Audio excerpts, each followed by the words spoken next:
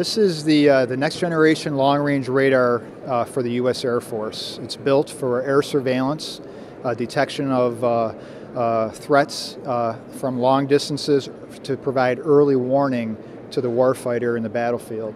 It's going to replace their current TPS-75 radar system that was fielded back in 1980.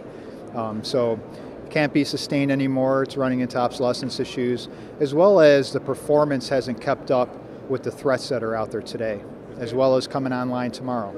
And can you give me couple of examples of how this might be used? Sure. You know, as our warfighters go into an area, they need to set up air surveillance, not only for detection of threats that might be coming against us, but also to control what's called our blue forces. You know, our own aircraft.